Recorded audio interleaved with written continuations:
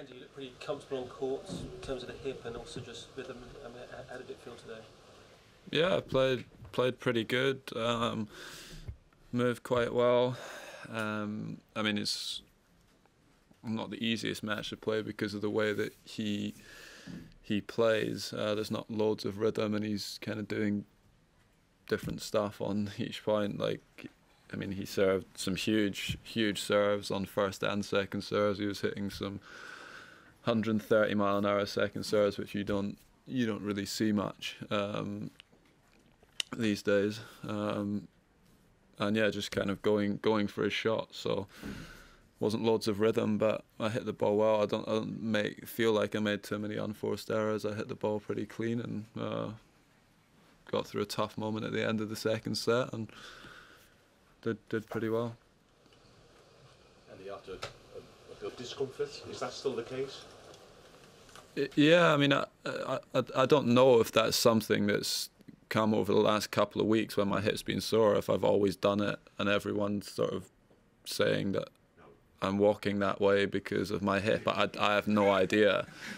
It's not like I'm not in a lot of pain when I'm walking, that's for sure.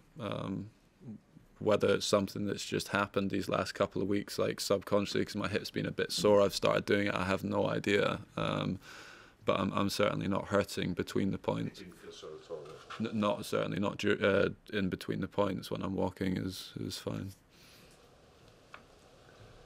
And what would you say? I mean, I don't know. I mean, that's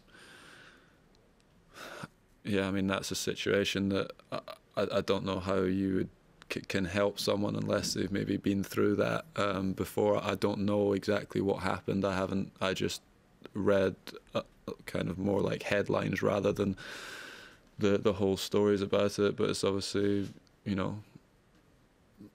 horrific when anything like that happens, and I'm sure it must be tough for her to focus on her tennis just now.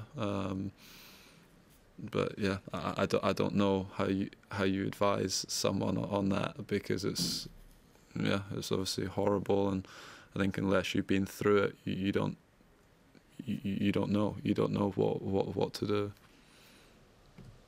And have you been in touch with Dad? But he put himself in that position, and the rules are very clear. He broke those rules and deserves his suspension. However long that's going to be, I don't know, but it's going to be a pretty long period, I'd imagine, and in what was looking like going to be the best sort of few years of his career. He'd got himself into a position to play in all the big events, and he's obviously he's going to have a few years away from the game now, and you make your decisions, and he's obviously made a really bad one now. Have you been in touch with him at all or not? I spoke to him the evening before it was announced. I spoke to him. And he's Justin Brown next, first time in a long time.